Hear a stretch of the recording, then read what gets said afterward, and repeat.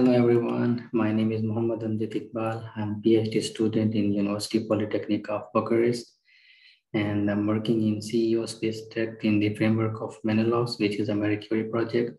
Recently, I have submitted the conference paper in with title Ocean Surface Current Retrieval for Sentinel-1 SAR images based on Doppler centroid estimation.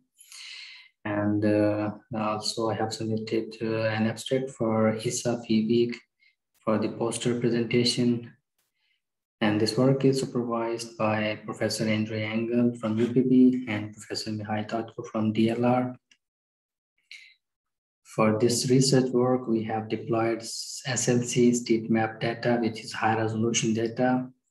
And in order to done so far, we have implemented two techniques named as correlation Doppler estimation and energy balancing method for Doppler centroid estimation as first.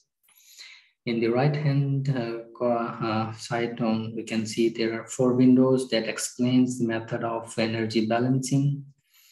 It states that we should achieve a reference function that energy of our spectrum should on left-hand side should be equal to energy on right-hand side. And for the correlation Doppler estimation, we have deployed azimuth shift, which is basically a sort of Doppler. And based on this Doppler history, we can retrieve ocean surface velocity by the equation given here, VD. And for that, we need an incident angle and the wave number, which can be retrieved from metadata. Based on this Doppler velocity, with the empirical relationship of this Doppler velocity, we can measure wave height. What is the purpose of this research?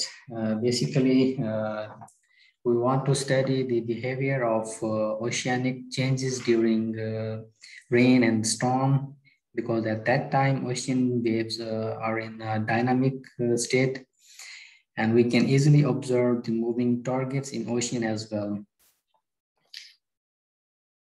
Here are some results regarding this research. In the left-hand side, on the top corner, we have intensity of SAR image with a coastline, with the ocean water and some moving objects like ships in the water. On the right-hand side, top corner, we have Doppler centroid estimation, which is confined to the primitive baseband. While on left-hand down side, we have Doppler velocity, which varies from -2 to 2 meters per second, depends on the Doppler either moving forward or backward. However, the retrieved surface current component is reasonable, and the values varies within the limit of error bounds. And we have compared this with the ocean models reported in literature. While on right-hand side bottom, we have Doppler wave height, which has been calculated with the empirical relationship of Doppler velocity. And now we can observe that near the coastline, Doppler waves velocity and wave heights are very obvious. And near to the 24.10 degree latitude, we can also observe a river falling into the ocean that is also very apparent. At the end, we have the comparison between these two techniques that we have implemented for the Doppler centroid estimation and then calibrated other parameters like Doppler current and wave height.